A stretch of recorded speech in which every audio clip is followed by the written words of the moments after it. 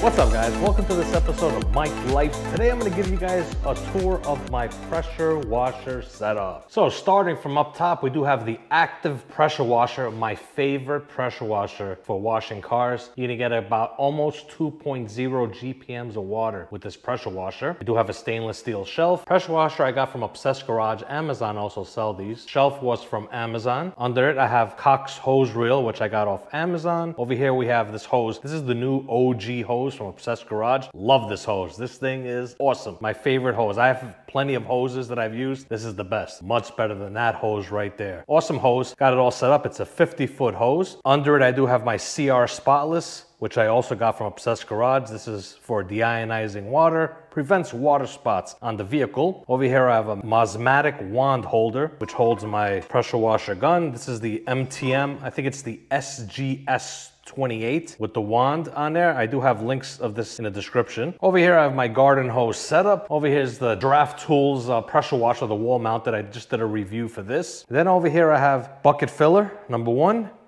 and bucket filler number 2. So basically what I've done here is this is an Obsessed Garage setup, pressure washer setup, and I added my twist. So I'm just adding more stuff to it. I think it just looks great with the dual bucket fillers. I still got to get the buckets. I'm planning on getting the Obsessed Garage bucket system to have over here. One's going to be filling up the wash water and the other one could be filling up the rinse water, basically at the same time. It just saves me time. Why not? So the hoses, like these here, do you see? Home Depot hoses. I just got all the attachments. You got to go and just mess around with all the fittings they have there to transfer it to be a hose bib fittings, you know, for garden hose fittings. That's what you got to do here for both ends. Same thing here. Water feed for the pressure washer. Quick connects on there.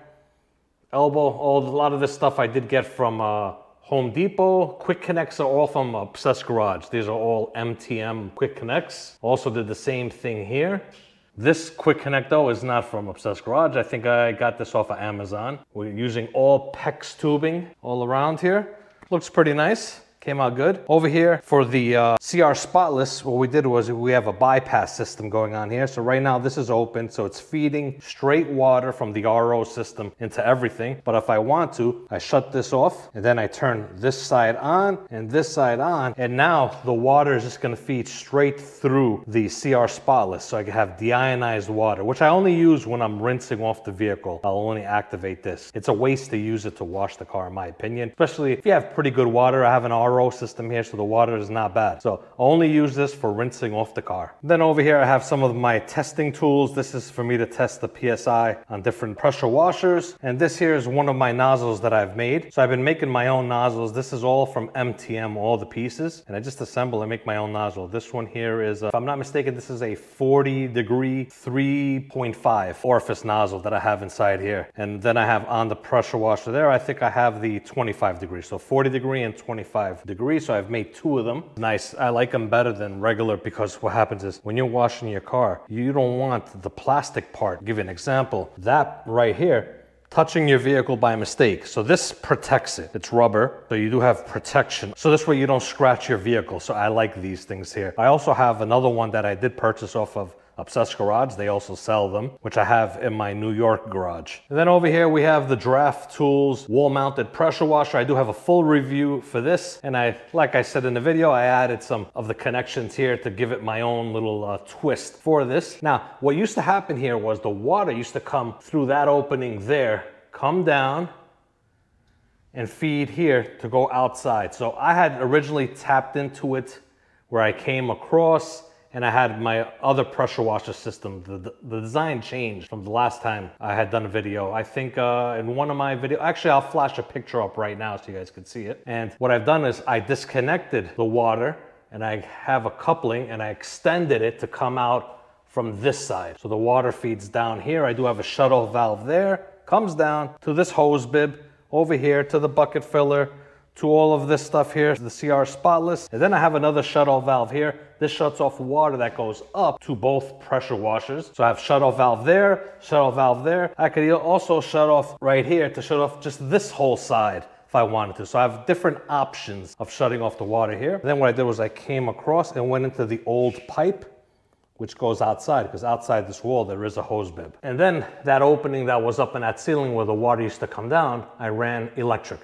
Ran power here for this pressure washer. And I also ran another line here because I'm gonna put a LiftMaster garage door opener up here eventually. So I added a line here, and I have everything all on the same 20 amp circuit.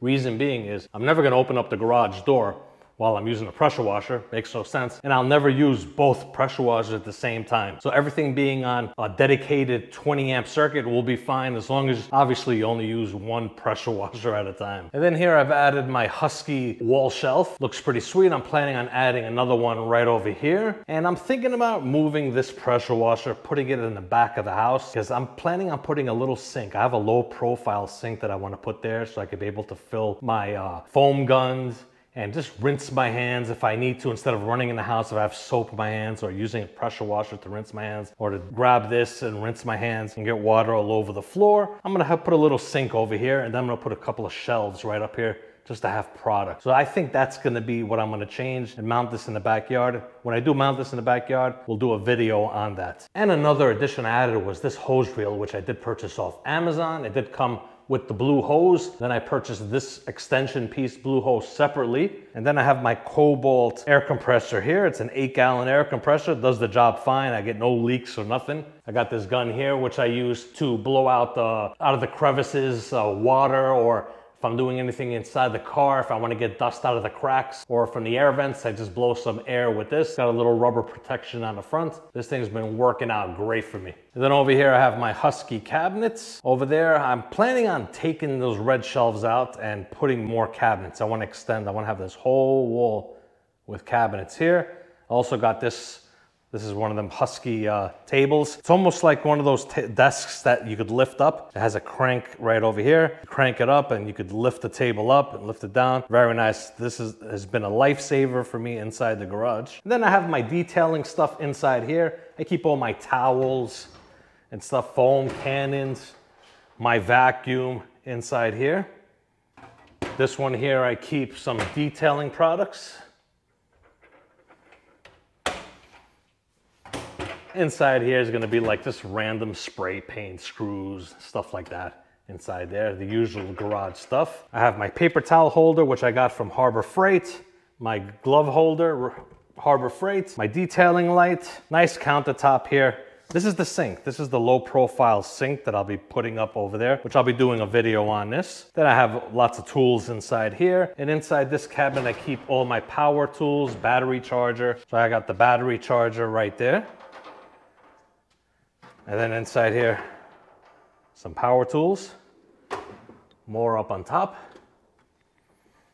Over here is gonna be my leaf blower, which is the Ryobi leaf blower. This thing sucks. I need to get an Ego leaf blower here, the same one that I have in New York. I gotta get one here too. And I keep some empty bags and stuff. Yeah, it's not completely done in the garage. I'm still trying to figure out everything. I gotta get rid of this area here, do something different over here. And something with the flooring, I'm thinking about doing some Swiss Trax flooring here. I know Obsessed Garage sells them. They look awesome. Thinking about doing that. Then on the ceiling, I'm gonna add a little bit, I need some more lighting, especially over here. And a little bit more over here. I haven't decided yet what I'm gonna do. I might change this lighting because I don't like the way it's set up right now. So I'm gonna redo the lighting, and then I'm gonna do on the ceiling is, instead of painting the ceiling, I'm gonna put the foam, black foam, like soundproofing to prevent echoing from happening, because obviously this is a garage and I get echo. I like recording videos inside the garage, you know, for the channel, for the Mike Life channel, recording my videos. I want the sound quality to be a little better than what it is. And I'm also gonna be insulating the garage doors. So that's also gonna help with the echo once the installation goes on here. And I did add air conditioning. I added some vents. I got one there and one right there. And controller for the damper and the thermostat. We're still working on it. They're having a hard time getting the dampers to work with this. So I kind of regret doing this. I'm thinking about getting a mini split, one of those Mr. Cool mini splits, and putting it right there, right up on this wall. But it's perfect. The other side of that wall is where my air conditioning unit, this side of the house. So that'd be a perfect spot for the mini split. We'll see. Right now, money is a little tight. It would cost me probably to buy the unit for inside here. I would install it myself. It's gonna cost me about $2,000. Yeah, well, don't know what I'm gonna do there yet. I tried going the cheaper way. We'll see how this works by adding the ductwork that I did in here with the damper. Hopefully it works out. And there you go, that was my garage setup. If you guys got any questions, leave them down below. I'll try to answer them the best I can. And let me know if you guys have setups in your garage, cabinets, pressure washer setups like this. Yeah, just let me know what stuff you guys like to have inside your garage. And I'll have links to everything I discussed down below for you guys to check them out. And once again, thank you all for watching this episode of Mike Life.